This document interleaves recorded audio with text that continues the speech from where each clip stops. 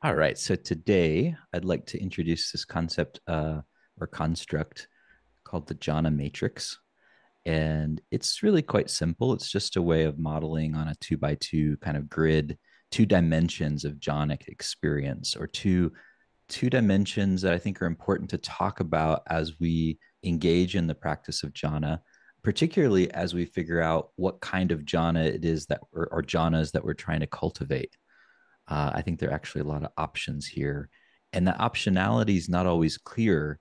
And as a result, if you start to practice in a tradition or in a community or whatever with a teacher that has a view that doesn't include the full matrix, then you just by default will end up practicing their view or their vision of what jhana is. Here, I want to try to zoom out a little bit. I'm not saying this is the total vision and view, the over meta view or anything. Just saying I think it's a little bit more zoomed out than most models that talk about jhana are at this point. So hopefully it will be helpful for you. Um, so yeah, let me just present here the jhana matrix. So this is a basic modeling of the jhana matrix, just a simple 2x2 grid, as I said. And on the vertical axis, we'll start off with the vertical axis here. This is the depth axis. So this is one I think is probably more familiar, this dimension for a lot of people. Although, to be honest with you, I didn't become aware of this dimension until I started working with Kenneth Folk and Daniel Ingram, two of my earliest teachers. And they made this really, I think, great point, which is that all these people are arguing about jhana and what constitutes jhana and is that a valid or real or legit experience of jhana. And you'd have people from like these are all different Buddhist lineage camps, people from the Pa'ak camp arguing with people from the Mahasi camp, arguing with people from, anyway, are all arguing about what constitutes a real jhana. And what Kenneth and Daniel pointed out is that really what they're arguing about is something that actually exists on a spectrum. So, what is the spectrum? Well, it's a spectrum going from soft to hard, or you could say from light to intense.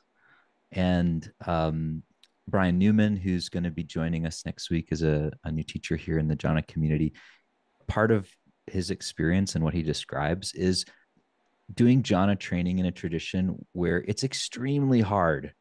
Okay, the type of jhana that he trained in order for it to be a legitimate attainment, meaning you actually got jhana, you have to be able to sit for 3 hours on the dot. You have to actually set an intention to enter and exit the jhana 3 hours later. You close your eyes, you enter into the jhana, your body dissolves, thoughts dissolve, everything dissolves. And then 3 hours later on the dot, you exit out of the jhana. You look down at your clock, 3 hours. I nailed it. And you have to do that with all the jhanas. You have to be able to show that you can move through all the jhanas in that at that level of depth. So that's extremely hard jhana. On the soft side, I think all of us here have experienced soft jhana. I'll claim whether or not you can recognize the pattern of jhana is another question. But have you experienced it? I'd say almost certainly everyone here has experienced some form of a soft jhana. My teacher, Kenneth Folk, he uses this analogy, which I think is quite helpful. He says, imagine if you just throw a ton of strawberries in a blender and you just puree them up, and then you drink pure strawberry puree. Okay. That's like hard jhana. Okay. No question about the taste of strawberry in this pure strawberry puree. But what if, he said, you take a little bit of that puree, the sort of essence of strawberry, and you put it then into the blender with a few cups of water, and you blend it up, and you hand that cup to someone and say, hey, taste this. What does this taste like? What do you think they're going to taste? Strawberry. If they know what strawberry tastes like, they're going to be able to identify the taste of strawberry. And that's similar to light jhana, even though you could say, in a way, it's lighter jhana is a watered down version of the pure essence of jhana. It doesn't mean we can't detect the pattern or the flavor of the jhana. When we learn how to detect the flavor, we can experience it at any level of depth. So this is the depth dimension of jhana. The next dimension I want to introduce here is the breadth dimension. So if depth exists on the vertical axis here, breadth would be on the horizontal axis. And what I mean by breadth is I mean moving from more exclusive to more inclusive breadth of experience. And what does this mean? Well, I'll reference Brian Newman's experience in the interview we recorded called Nut Job Jhana, which you're welcome to listen to. It's posted here in the Jhāna community and also on the Buddhist Geeks podcast. And in that interview, as I was asking Brian questions about his experience, he mentioned that the kind of jhana he was trained in addition to being extremely deep and hard, also was very exclusive. And he said, if you were to take a gun and put it right next to my head while I'm in the middle of a jhana and you shoot it, I wouldn't even flinch. Of course, I don't think he actually tested that out, but he knows from his own experience, from hearing things in the environment or whatever things happening, that he just not aware of those things. That's how deeply exclusive the state of the jhana was, to the exclusion of all else in the external environment. That's what I mean by exclusive. Whereas with an inclusive jhana, one would actually be focused on a type of experience that includes all of the external reality in the state. So not only your own experience, but the experience of others, if there are others present, the experience of the environment, sound, sight, smells, taste, touch, etc. It would include all of those external phenomena in the state. That's an inclusive jhana. So here now we have the full jhana matrix. On the vertical axis, we have depth. On the horizontal axis, breadth.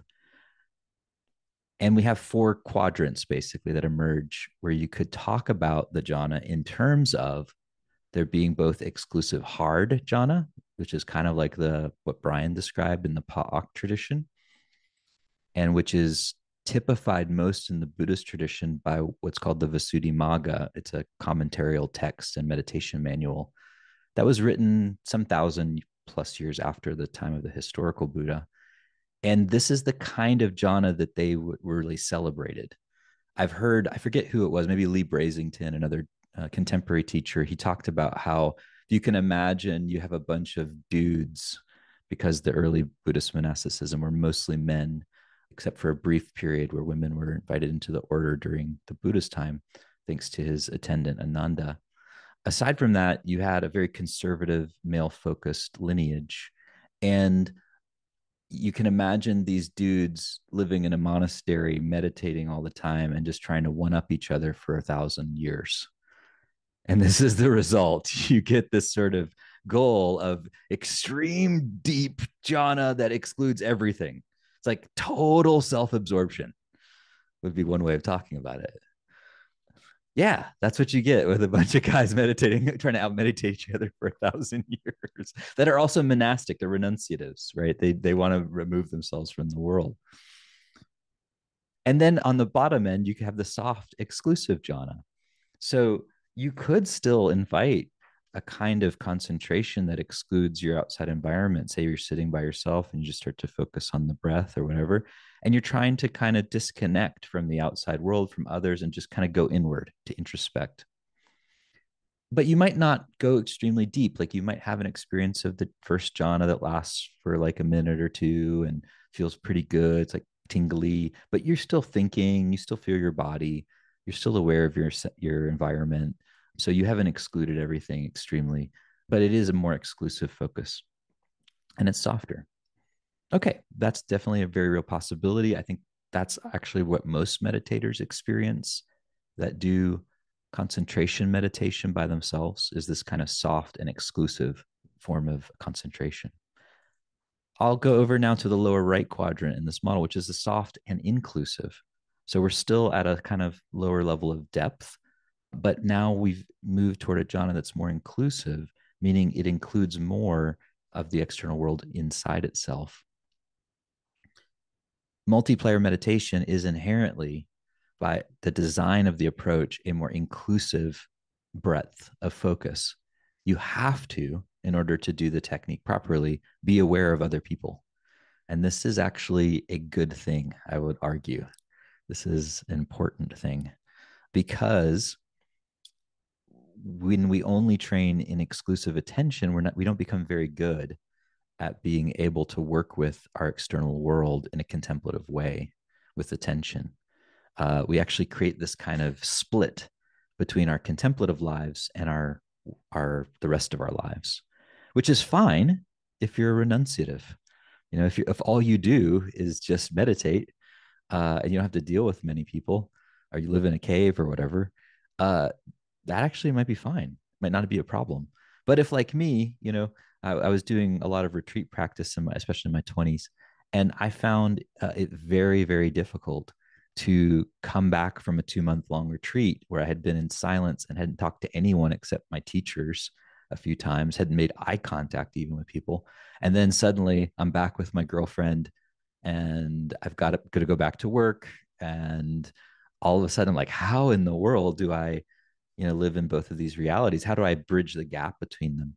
Well, multiplayer meditation in a way was designed to do just that. That's part of the reason I found it so helpful, because it helped me bridge that gap and include others in my awareness. So a soft inclusive jhana would necessarily include others. You would experience the jhanic flavor of, say, the first, second, third, fourth, etc. jhana, and you'd still be able to talk, still be able to connect, still be able to recognize what's happening in your environment, etc. Because it's not so deep that your whole reality has turned into something totally alien and foreign, to your normal reality. Okay. It's also possible now to have a deep and inclusive experience of jhana. I've experienced this in multiplayer meditation, where one goes extremely deep into an altered state of consciousness. This is how you know you're on the deep end of the jhana pool, whether it's inclusive or exclusive. You enter into an obviously altered state. It's not, there's no question. It's like you're tripping. If you've ever tripped, you've done psychedelics, it's like taking a heroic dose. Okay. And you can get to the same trippy places through meditation. I did meditation first before I tried psychedelics. So when I tried psychedelics, I was like, oh yeah, I've been there, done that. I spent a month there actually, so it's like, okay, yeah, no big deal. That's cool. I'm glad I can, take some mushrooms and be able to access, the depth of a month-long retreat. It's also super destabilizing and a lot easier to integrate on retreat, but still, nonetheless, it's cool that this psychotechnology exists. But it is possible to have this very inclusive experience of jhana that's very altered and very deep, in which you're still connected to others. I remember, actually, this is a psychedelic story. I was tripping with a friend named Mikey Siegel in his cabin out in Santa Cruz many years ago. He talked about this publicly, so I'm not outing him here. We've talked about it in public. And we had this very interesting experience of what we both described as a mind meld, in which our minds and bodies synced up to such a degree that our thoughts, feelings, and even breath were all synchronized from what we could tell. And we were totally aware of each other, even as we went into the depth of this to the K-hole, as they call it, this deep ketamine experience. And we just merged into one mind. I think this is how the other thing you're going to notice in the deep end of jhana, whether it's inclusive or exclusive, is a kind of oneness or a kind of unitive experience that's quite mystical. So it is possible to become one with everyone in a way where you're aware of everyone, and in a certain kind of sense, you're in relation to everyone. It's not excluding anything. And this is a profound experience. Can be just as profound, I'd say, as exclusive jhana. And so what I guess I'm saying here is that, Brian is teaching the more exclusive form of jhana, and I'm teaching a more inclusive form of jhana. Brian's emphasizing depth. I think depth matters, and I value depth, but I also think it's important that people just be able to function in their lives and not just be like dissociated contemplatives, as I've done. So that's why I emphasize inclusivity, and why I don't think the depth is as important as making sure that whatever depth you're at, you're integrating it as you go onto the path.